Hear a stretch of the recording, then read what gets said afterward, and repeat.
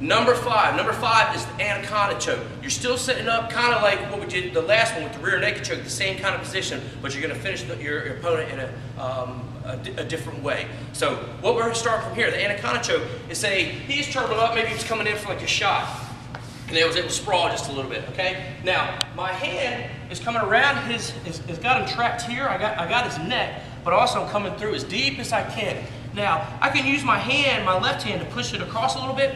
So what I'm doing, I'm just grabbing my bicep, and then I'm gonna grab his leg, because I want to dominate one whole side from here. So he came in, I got him here. All right, my arm's through here, so my right hand.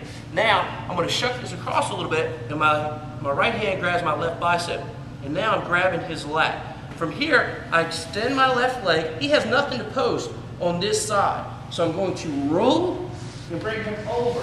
Now, I have him here. I'm not going to go away from him. I want to come into him to finish off the Anaconda choke from there. So once you get in this position, you start turning into him. So it's the same position with the rear naked choke. All right. So he came in. I was able to sprawl. All right.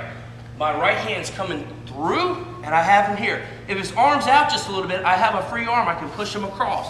That's going to make it even tighter. Now I'm going to grab my own bicep. My left hand is going to grab his lat. I extend my left leg back, and now we're going to be rolling over my side, my face. Now from here, I'm just going to grab his lat. I'm going to start going into him and squeezing. All right, so that hence the name, the Anaconda choke. You're going in for the squeeze. So make sure once you get here, you start turning into your opponent. Don't go away, that'll give him space to escape. So once again, the rear naked choke position, turn into him, and you finish off with the Anaconda choke, squeezing.